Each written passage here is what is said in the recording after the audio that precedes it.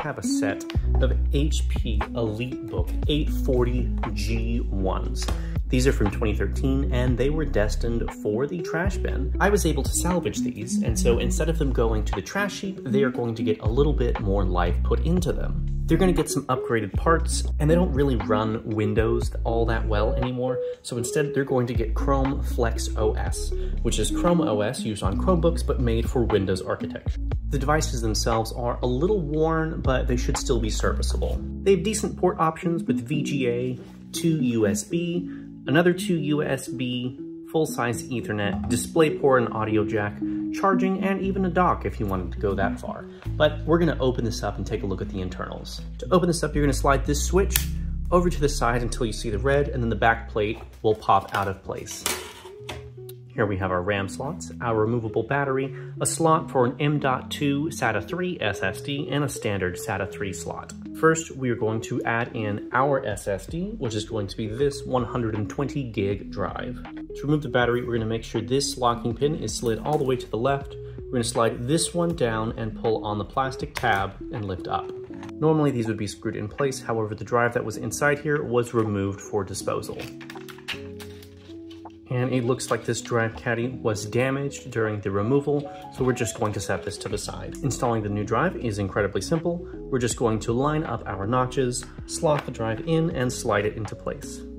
With the battery that's going to be resting right here, that will be more than enough to keep this from sliding around. Taking a look at our RAM, this is a 4GB stick of 12800 DDR3 memory. Going through my stack of older hardware, I was able to find another 4GB stick of the same speed, though from a different manufacturer. However, these are going to run just fine in parallel.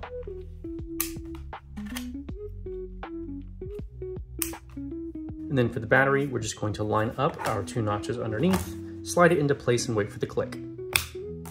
Then we will slide our locking pin back to the right.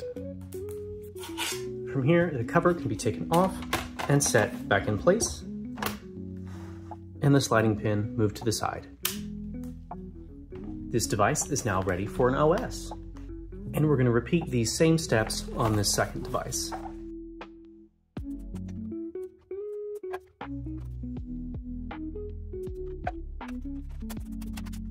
This is the drive that has ChromeOS Flex on it. If anyone's interested in how to create one of these, let me know in the comments and I'll do a video about that. But we're just going to slide it into the USB drive. We're going to turn this on and spam the F9 key, which should take us into our boot menu. And from here, we are going to select our USB hard drive. And from here, we can begin to go through the startup procedure. We're going to do a fresh install of Chrome OS from this USB drive, and we're going to click Install.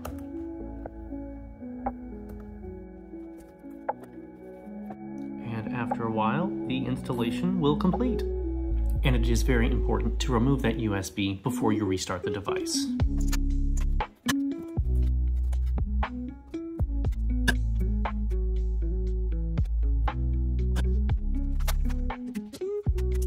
And from here, you can sign in just like normal as you would on a Chromebook.